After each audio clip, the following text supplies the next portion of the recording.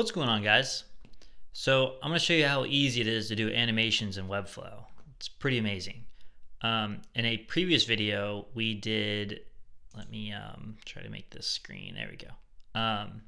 We did this animation with this nav menu button where it spins one way when you open it and spins the other way when you close it, which was easy to do and awesome. And now we will kind of animate like over into view as you scroll the elements into view, which can be very effective at making your site look a lot better, and it's really easy to do in Webflow, which is awesome. So you can literally just select an element, go over to interactions, hit this plus sign for element trigger, and then select scroll into view. And then when scrolled into view here, you can literally just select like slide, and actually their kind of default slide looks great. So you have directions slide in, you could do slide out. You have from left here, you could do any of these options. This element is on the left, so we'll do in from the left. You could delay it if you want, which I'll show you a little bit of that to customize it a bit. So that one in from the left, we'll select this container that has these elements, and then do the same thing. Element trigger, scroll into view, and then slide, and this one we will do slide from the right. And now if we scroll back up and hit preview, it looks amazing. And another thing we can do is, instead of doing this entire container, we can do each element and then stagger them a little bit, and it looks really good. I'll show you that. So I'm gonna do the trash can here to delete that animation on this container, and then just select the text, element trigger, scroll into view, and we're going to do slide from the right, with no delay on that first one, but then on the second one, selecting the element, scroll into view, and slide. Do from the right.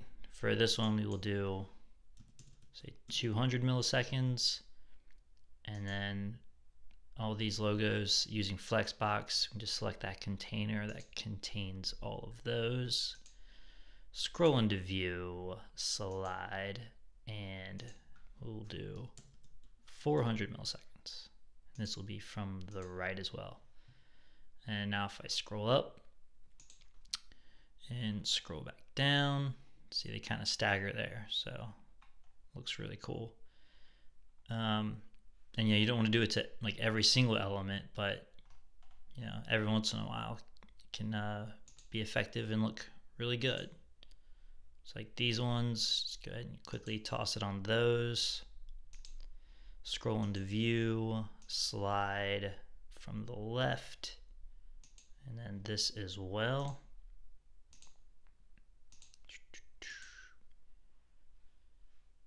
Slide from the left, that looks good. Check this out again. Beautiful. Yeah, nice. And so, you know, we could stagger these as well, do like this heading, this line, and the call to action contact us button. This is a component, so let's go into that to edit the component. Scroll into view. We'll do slide. And then try to select this 1 pixel line here. There we go. Scroll into view. Oh. Slide. So I'll do like 250 milliseconds on this one. And so this is on the right side, but since I have the other ones going left, I will have this one coming in from the left as well, just to kind of keep them uniform. Oh, we'll do this one for 500 milliseconds. And let's see what that looks like. Yeah, it looks great. And then, you know, maybe last thing is just kind of stagger these, which, yeah, I mean, you probably don't even have to watch because it's really that easy, and you probably have it down already. It's awesome. Gotta love Webflow.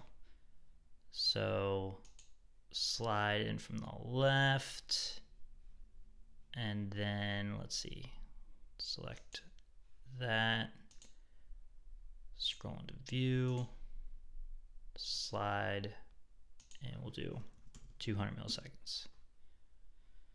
So now if I go, oh, get out of the footer there, it was in another component. So we'll do the whole page now. Look at that. Let's spread this out a bit. Pretty much the best animations I've ever seen in my entire life.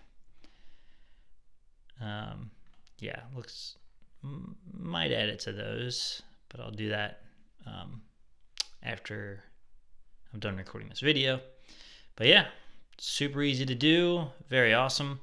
I will link that other navigation menu button animation in the description, and also link it here at the end of this video.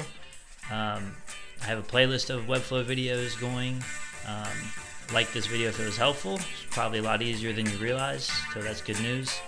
And yeah, subscribe if you want to see more Webflow tutorials. And thank you very much for watching.